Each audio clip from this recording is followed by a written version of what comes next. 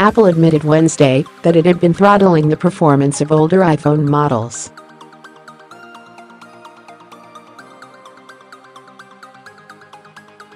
The company says the action is meant to keep older devices functional and prevent an issue with older batteries.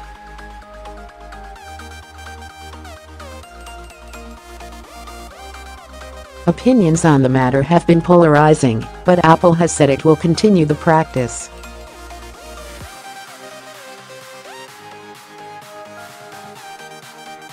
Social media has been abuzz amid news that Apple has been intentionally limiting the performance of older iPhone models.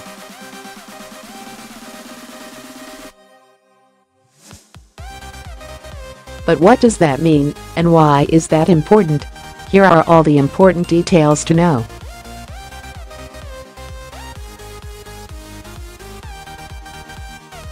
Q. What is the current controversy surrounding Apple? Apple on Wednesday said it has been throttling the performance of its iPhones.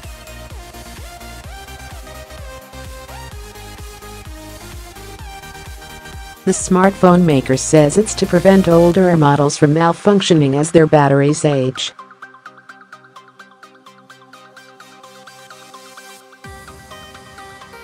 But the trouble is that Apple's admission came only after several reports had accused it of intentionally slowing down older iPhones.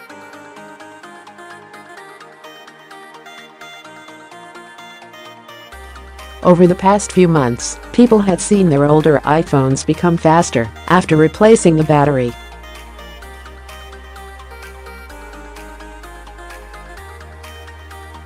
And earlier this week, data from a top iPhone benchmark developer seemed to confirm many people's suspicions.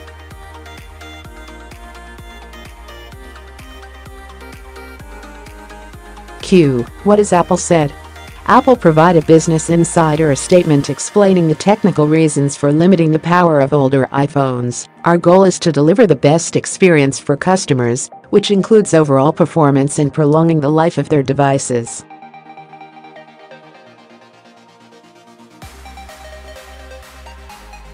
Lithium-ion batteries become less capable of supplying peak current demands when in cold conditions, have a low battery charge, or as they age over time, which can result in the device unexpectedly shutting down to protect its electronic components.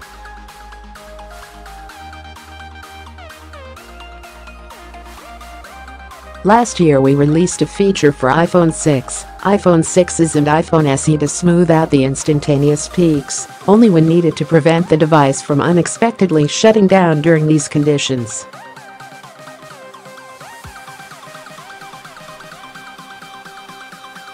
We've now extended that feature to iPhone 7 with iOS 11.2 and plan to add support for other products in the future.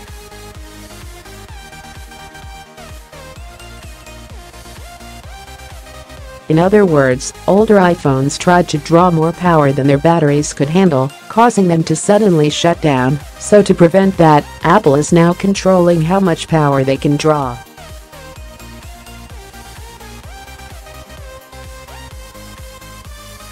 Simply put, older batteries can't provide as much power as newer ones. Q. What caused Apple to come forward with these details? Benchmark data released by Geekbench on Monday indicated that older iPhones that had batteries replaced saw significant increases in power performance.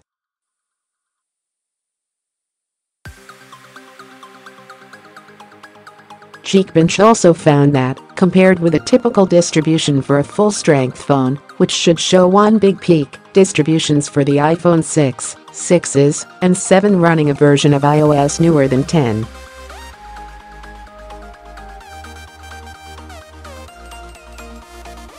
.1 had multiple peaks, suggesting a software limitation was holding those devices to a slower processor speed.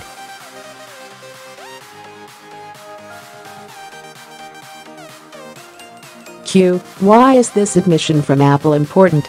There's a long-standing conspiracy theory that older iPhones' performance suffers when new iPhone models come out to encourage people to buy the latest iPhone.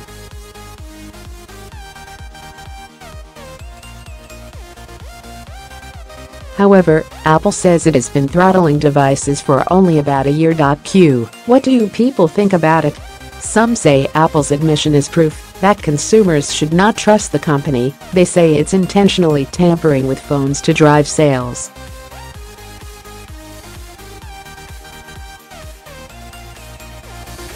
Others say Apple's battery strategy benefits people who prefer to keep their older iPhones.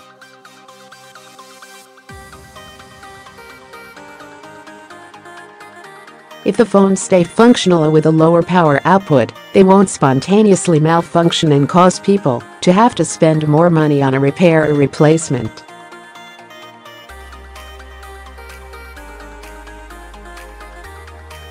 And some say Apple should have been transparent about its practice so consumers could decide whether to keep their devices with a depreciated battery or purchase a new model.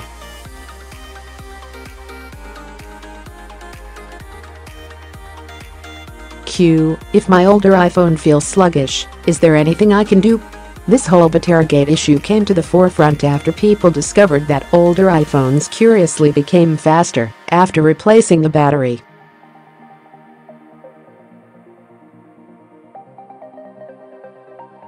So before you decide you need to buy a new phone, try replacing your current one's battery and see if that improves things.